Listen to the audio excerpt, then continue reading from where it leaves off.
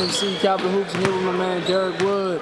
Darrick transferred up to New England, playing high school basketball, now AAU with the Playaz. Darrick, just talk a little bit and let everybody know how everything's going for you. It's going great. Been recruited at a high level.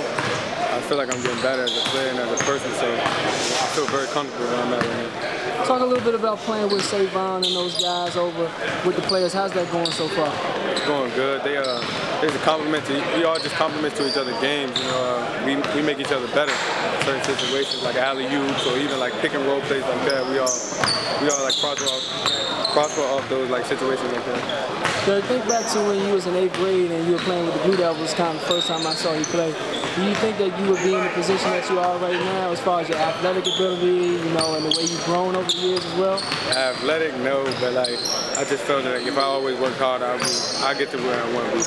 Just kind of update everybody and let everybody know what type of college interest you have so far. I got West Virginia, Georgetown, Seton Hall, Rutgers, Oklahoma State, USC, Arizona, UCLA,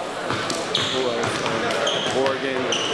Basically like the whole Big East, couple Pac-10 schools, and a couple Big 12 schools. Darrick, thanks for talking to us.